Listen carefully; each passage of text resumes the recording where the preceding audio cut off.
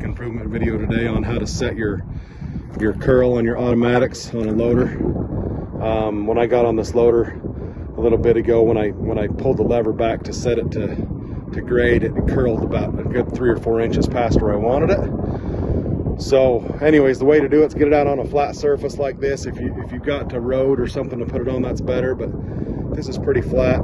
Anyways, get that cutting edge where you like it, sitting pretty flat, and then you climb up in the cab here, and there's a button that you push to get it to set where you want it.